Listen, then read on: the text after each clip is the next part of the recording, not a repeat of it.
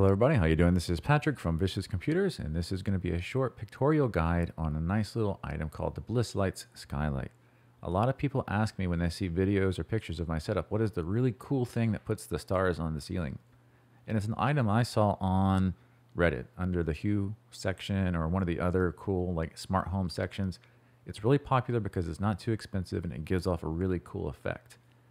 The reason it's not popular with the smart home enthusiast is because, unfortunately, it doesn't retain its power state. Meaning, if you plug it into the wall, you press the power button to turn it on, and you turn off the power with like a smart switch, the next time you turn your smart switch on, this thing won't come back on with the switch. So it's not good for home automation.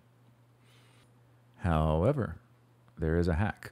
And it wasn't even, I didn't even own the item yet when I found out there's a hack. Someone posted that they couldn't get this to automate, and I said, why don't you try putting a rubber band on the button and see if that works? And they posted that it did work, and so that's when I went and bought one, and I tried it out, and yes, it works, but the button is a really spongy, crappy Chinese switch that just doesn't hold down very well, no matter how much pressure you put on it. So I decided to take it apart and wire in a new button so that I can override the electrical connection and then automate this using an external smart switch. So that's what this guide is all about. So I'll go ahead and put links in the description for the things I used, and I hope you guys can follow along and enjoy the guide, and I'm looking forward to any comments or questions. So let's go ahead and get started.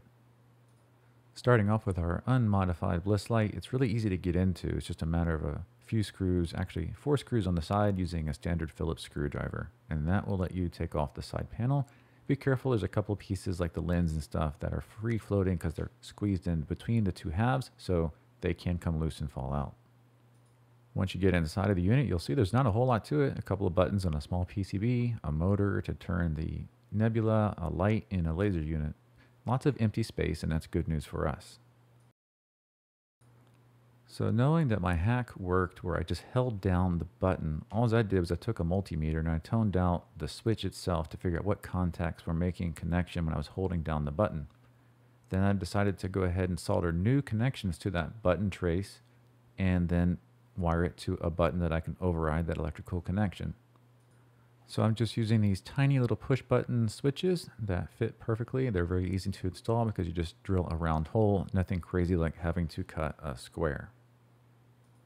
Also, just a quick note, my original idea was actually to put a Shelly 1 in there because there's multiple buttons on the unit. One turns it on and off, one turns off the rotation, and one turns off the nebula and stuff like that. Using smart switches inside of the unit, I could have automated changing those features and functions, but I decided it wasn't really worth the effort because 99.9% of the time I want everything on, so I just needed to automate the power button.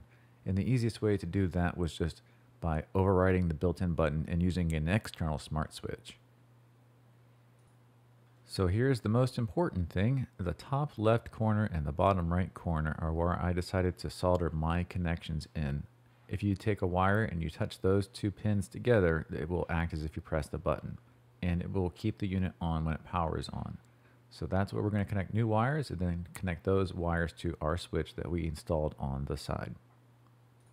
And here's a view of the location where our switch went, or button. In this case, it's both really. And then you can see that was easy enough to install.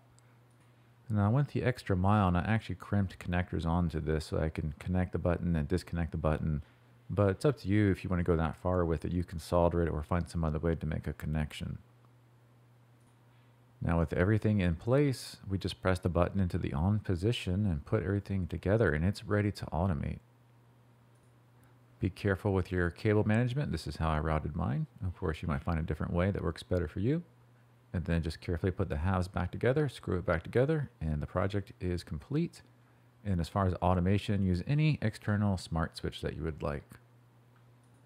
So that's it. Normally I love to do full-blown video tutorials, but doing the video while doing the work was just impossible as a one-man show here. So the pictures and the voiceover was the best I could do, but since this was a pretty simple project and it's more about the information and the concept, hopefully everything was easy enough to follow and you find this information useful.